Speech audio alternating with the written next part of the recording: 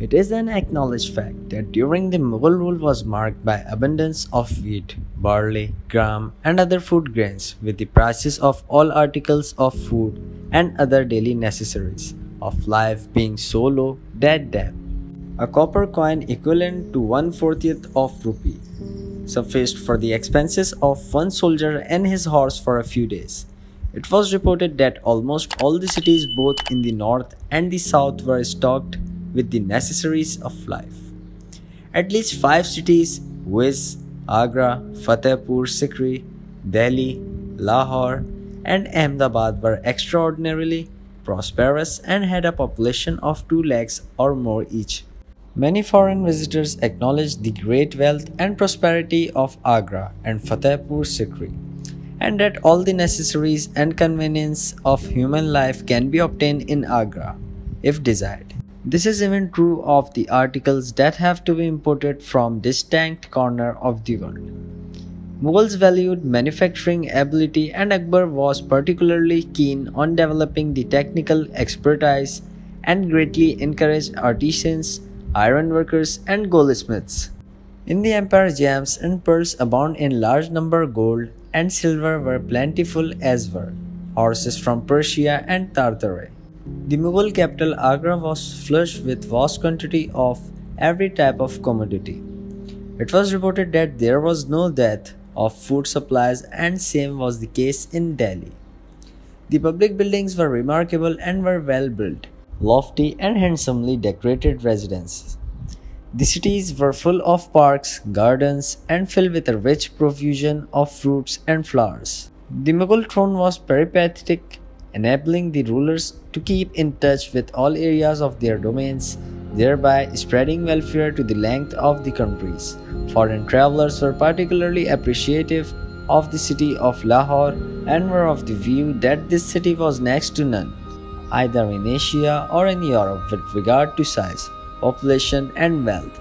It was reported that the city was crowded with merchants and its bazaars were full of every kind of merchandise.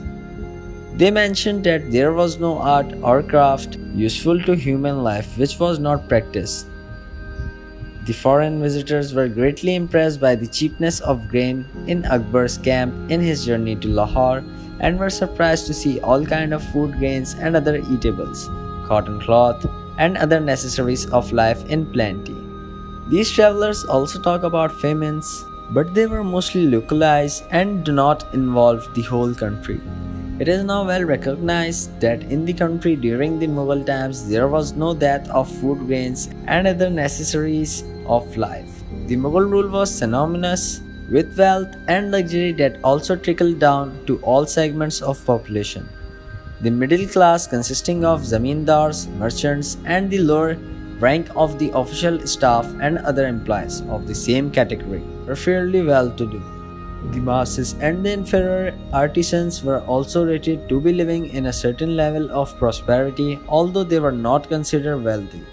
They felt quite secure and did not have to face economic misery that was thought to be the hallmark of the age. The level economic prosperity enjoyed by the people during the Mughal rule is revealed in the salaries paid to various strata of the employees, as well as the prices of food grains and other commodities mentioned in many historical manuscripts. The daily wages of ordinary laborers were 2 or 3 dams per day, and payment made to slaves was 1 dam per day. The builder or ordinary laborer got 2 dams a day. A bamboo cutter was paid 2 dams daily. A dasher was paid 3 dams a day. A water carrier 3 dams. A water carrier of inferior capacity 2 dams. A varnisher of reeds 2 dams a day. A bricklayer of first class 3 dams, and of second class 3 dams. In Jahangir's time, the mostly wages of servants were 2 to 3 rupees. The wages paid by the Dutch factory at Agra in 1636 were 3 rupees per month for servants, porters and sales horsemen, and rupees 5 for the sweepers and the watermen. In South India, at the Methilipatam factory, servants received 2 rupee monthly in 1602, and at Bombay, the daily wages of laborers in 1674 were 3 dams. The daily wages of skilled laborer and workers in Akbar's time ranged from 6 to 7 dams, with mason of the first class, for example, was paid 7 dams a day, of second class 6 dams, and one of third class 5 dams.